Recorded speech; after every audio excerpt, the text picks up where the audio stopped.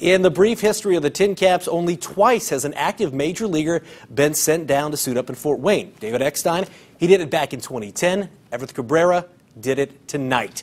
Cabrera on a 2-game rehab assignment. He's been nursing a bad hamstring the last couple of weeks. The Padres shortstop still leads the National League with 31 stolen bases. He'd start at short, lead off for the TinCaps first at bat. You know, he thought that was a walk. You got to give it to him. He's a major leaguer, strikes out looking. Not a great night for Cabrera. More on that. But in the second, South Bend's Alex Glenn with a double. It would score 1 run. Silverhawks would get 2 in the inning, and that would be 2 more than the TinCaps got all night. In the 6th, you're going to see Cabrera end the threat with a ground out. He'd go 0 for 3. Caps just get 1 hit as a team. They lose 2-0. Cabrera likely to play a second and final game with the TinCaps tomorrow in South Bend.